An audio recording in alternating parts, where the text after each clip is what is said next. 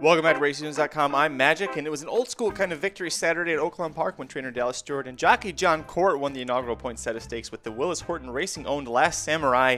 Flash of Mischief set the pace as expected and had things his own way early, but the juice wasn't loose enough to hold on late. Last Samurai and Super Stock, who won this year's Arkansas Derby, a Grade 1 race over this same track, they were third and fourth early while taking their shots in the far turn. Last Samurai took the overland route while Super Stock and jockey Luis Contreras struggled to get off the rail. They made a 3-wide challenge at the 8th pole and soon swept past Flash of Mischief.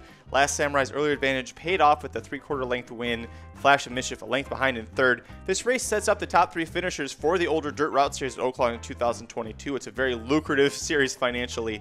The 1 mile 5th season stakes in January, that could see Flash of Mischief go gate to wire. Look for him to target that race. The other two, they might be better off waiting for the mile and a 16th Grade 3 Razorback Handicap in February. Remember, at Oaklawn Park, 1 mile races end at the 16th pole and speed is deadly. For free picks and premium selections at every track around the country, head over to RacingNews.com. You can catch our free previews, live stream shows, and major stakes recaps all at YouTube.com/RacingDudes. Hit like if you like this video, hit subscribe if you really like it, tell all your friends, and we'll see you at the track.